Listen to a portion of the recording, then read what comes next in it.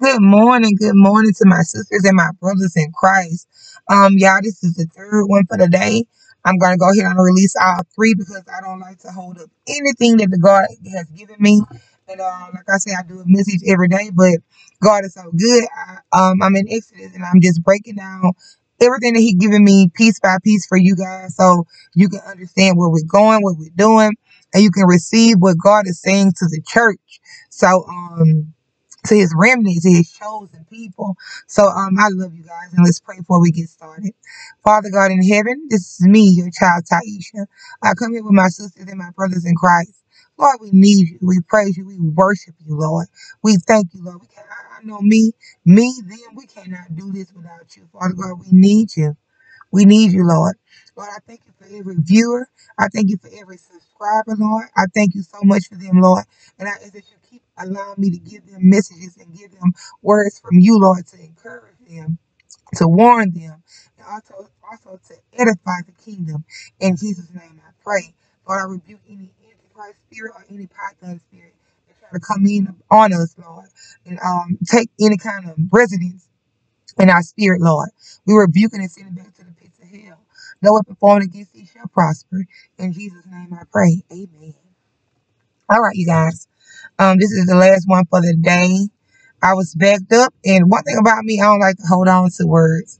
I don't like to hold on to words. If it's something I need to go ahead and say, because we got a long way to go in Exodus, so therefore I like to go ahead and release and get it, get it behind us. That's me doing my work, for God. I like to do His work. Okay, chapter 5, Exodus chapter 5, verse 2. Pharaoh said, "Who is the Lord that I shall obey Him and let Israel go? I do not know the Lord, and I will not let Israel go." So mean. Okay, chapter 5, verse 7. You are no longer to supply the people with straw for making bricks. Let them go and gather their own straw, but require them to make. Oh, hold on, that's too much, but I'm going to go ahead on and read it anyway. I'm going to read, this is going to be chapter 5, verse 6 through 9, because I just want to read it. The same day Pharaoh gave this order to the slave driver, and the overseers in charge of the people. You are no longer to supply the people with straw for making bricks. Let them go and gather their own straw, but require them to make the same number of bricks as before. Don't reduce the quota. They are lazy. That is why they are crying out. Let us go and sacrifice to our God. Make the work harder for the people so that they keep working and pay no attention to the lies. Okay, chapter 5, verse 23. Ever since I went to Pharaoh to speak in your name, he has brought trouble on this people, and you have not rescued your people at all. So Moses is pretty much pleading with God, like, God, what is up? I went to try to get the Israelites out of Egypt, and Pharaoh has went in on them heavily. He is doing them wrong. He's doing them wrong. So pretty much this message today is to let you know Satan cares nothing about God and His children. Nothing. So for those of you who feel like you want to feed the flesh, that's part of Satan. That is Satan. Feeding the flesh, no, we got to feed the spirit and let the flesh, we got to starve the flesh. We got to starve the flesh. Satan wants to make your way hard. He tries to get in your head and also people around you to make you feel like you need him and not God. So what it's going to be like is that you're going to go through things. And as you go through things, you want to go back to your old ways of doing things, whether it's lying, cheating, stealing, whatever your old you, her or he, not your spiritual man. So when Satan comes, pretty much let's say this for example. Sometimes, even me, I struggle with letting go of my image because I'm so used to being seductive and wanted by men. Even though I'm married, my husband, he nice, I love him and everything like that. But sometimes I kind of want to know if I still got it. I still like, and that's her. That's not my spiritual man. because my spiritual man, it don't really even matter, and it should matter. But because we battle with the flesh and the spirit, her within me sometimes want to know if I still got it, if I still can turn the heads, So I don't want to always loose my tight fitting pants and some of my clothing, and that's a problem, and that's me wanting to worship, Satan, wanting to live in the flesh. And at the end of the day, Satan will make me feel like in my mind, do what you want to do, do it. Ain't nothing wrong with it, go ahead and do it. But see, he baiting me up. And then once I do it and I get to hell, now I'm tormented. And the devils and demons are just messing with me and doing all kind of stuff to me that is unholy and ungodly, and I wouldn't want that. So while you here on earth, it's made to make you feel good. Like you can do it, it's okay. But then when you get to hell, it's like I tricked you, got you. Now you're gonna do me all kind of ways, and all these filthy things are happening to me. And sometimes you just want to scare your own self right. Watch those videos with some people, whether they true or not true, I still watch them. Because my cousin say, how you know if they're telling the truth? I don't care. If it seems like it's the truth and it's in my spirit, I know that hell is real. I don't need a hell vision. I'm going to watch this video on YouTube and scare my own self away from doing anything that's not of God. Whatever works for you. Like I said, if your right hand, what it is, caught you something's the sin, chop it off or steal, whatever, you know what I mean. If anything going to cause you to sin, let it go. So with me, if it takes me to watch a false hell documentary that ain't really about hell, but it scared me, made me say, "Ooh, I don't want to go to hell," because that scared me. Even if it might not be true or not true, it scared me, and I don't want to go to hell. So I'm gonna do right. That's how I work. I'm gonna do it. Okay. Okay. Also, the next point God want me to make. Okay, he tried to get in your head. Okay, I told y'all that, and people around you to make you feel like you need him and not God. Okay, yeah, pretty much. Where is your God? You're having a hard time anyway. Ain't nothing working out for you. So why you want to serve God? You might as well do what you want to do. Don't listen to that. That's a lie from the pits of hell. Okay, the moment you start to live your life for the Father, all hell breaks loose around you. That doesn't mean God is not working. Some things are just a test from God to see how much do you love him. So when you're going through stuff, and it's like, I'm trying to worship God, like with me, for example, because I like to use me. I'm trying to worship God, and I have a 7-year-old that has autism, and I love my baby to death. But my baby, the devil likes to use her she hits me, she throws things at me. I can be getting ready to do my hair or put on a little makeup for the video or just to get ready for you guys, and she'll just try to give me hell. She will. That's my own baby. She ain't number 7. What can I do with my own child? I can't send her away. No way. This is my baby. So I still go through things, even though that I'm trying to minister. I still go through things, but I can't let that stuff get in my way. I'm still going to come out here like I got a whole room in my house that I set up that's got pretty decorations and everything. I hate when people call me when I'm doing a video. I got all kind of stuff that's in my house. That's my granddaddy. You see this? I'm gonna let y'all know because I'm a realist and I like to let y'all know what's going on.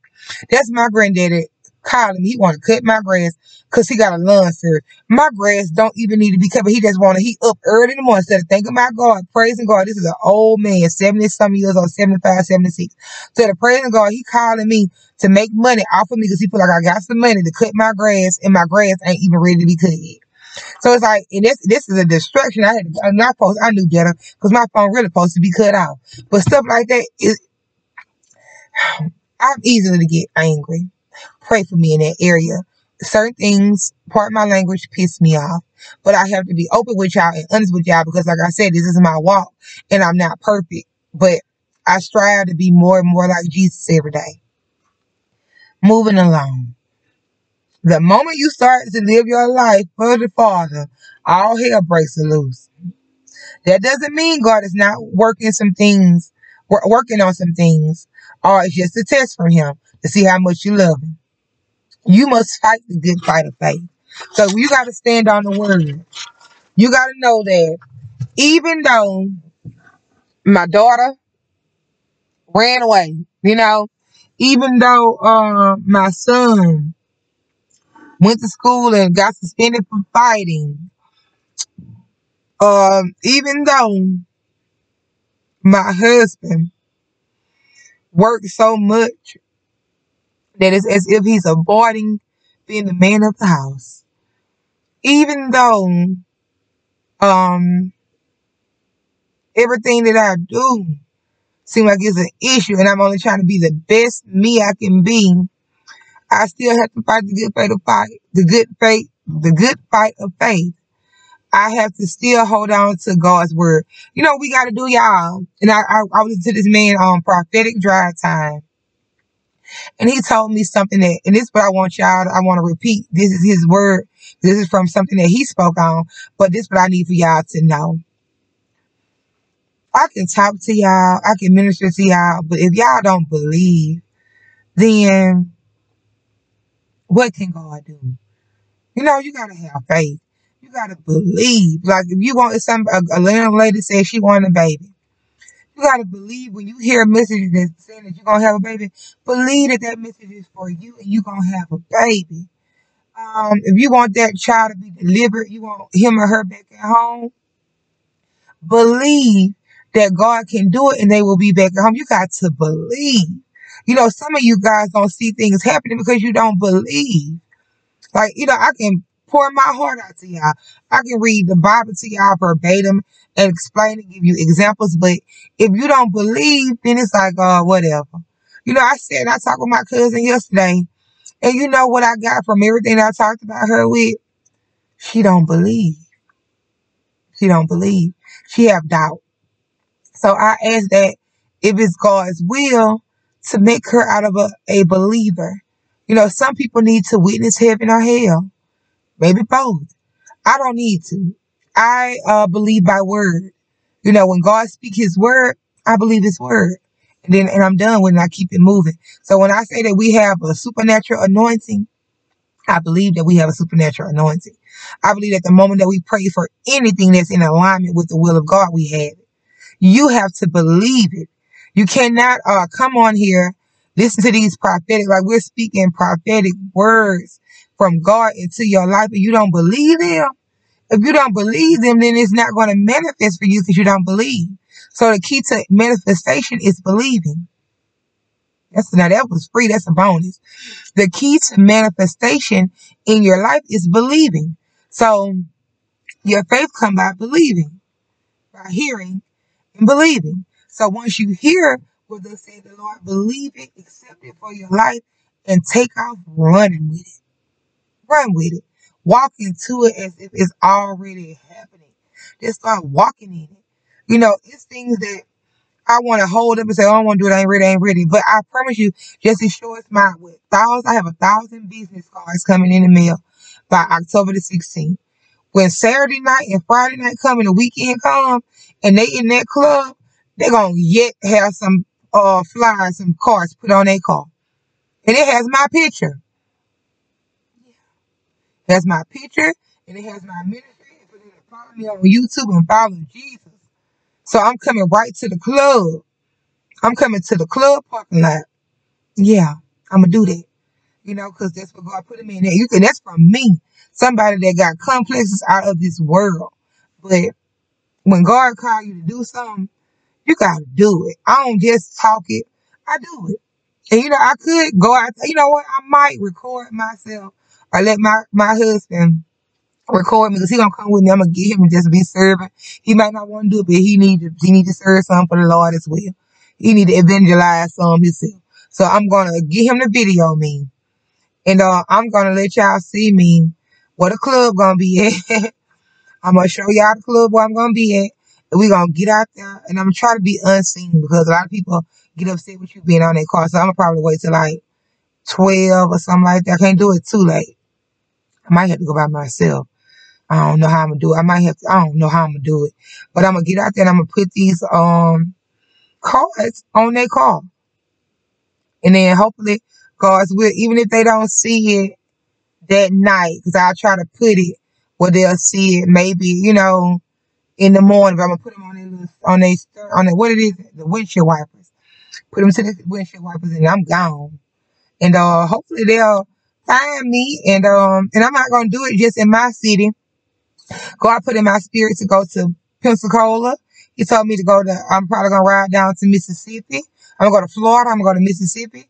And I'm going to be passing these cards out because the word got to be spoken. And while I'm here, I am going to serve. And I'm going to get as many people as I can, to know that this is real. I'm here. This is something for the people ministry. I'm not going nowhere to God call me home. And everybody will hear his word through me. And they will see his transformation of what he can do through a submission of a living sacrifice.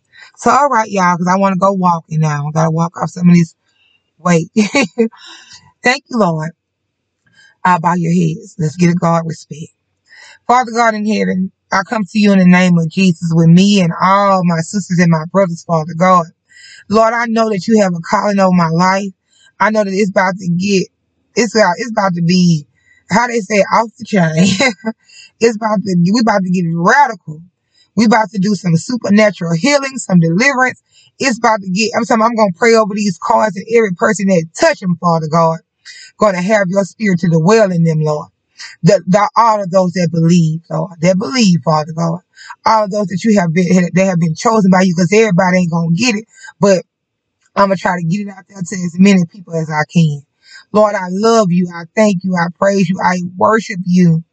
I thank you so much, Lord. I thank you so much. I could not do this without you. In Jesus' name I pray. No weapon formed against thee shall prosper.